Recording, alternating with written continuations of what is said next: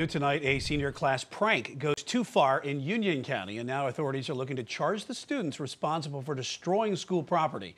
Queen City News anchor Morgan Francis joins us now in the studio. Morgan, how much damage are we talking? Well, Brian, the early estimates put damages in the $20,000 to $30,000 range. The Union County Sheriff's Office is saying this was no senior class prank. This was vandalism. And fortunately for authorities, it was all posted on TikTok. In a video posted for everyone to see, students are seen walking through the halls of Sun Valley High School, trashing the place and taking pride in it. It's a pure criminal act. This is not a senior prank is something that we're used to.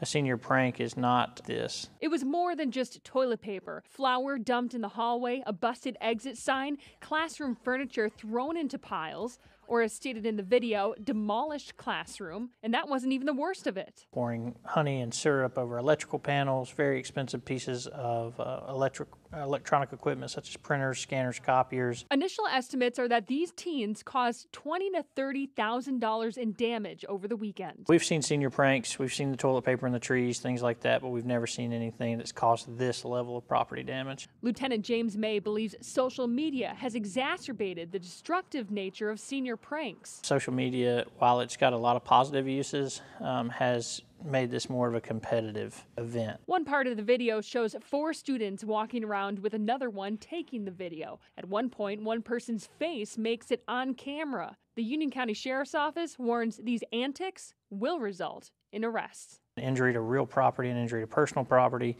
We also, initially in the investigation, we considered felony breaking and entering. There's some trespassing charges that are applicable. Now, they have identified several so far. They plan to review the footage to see who is all involved and who specifically caused the property damage. They're hoping by midweek to charge those responsible. Alicia. Thank you.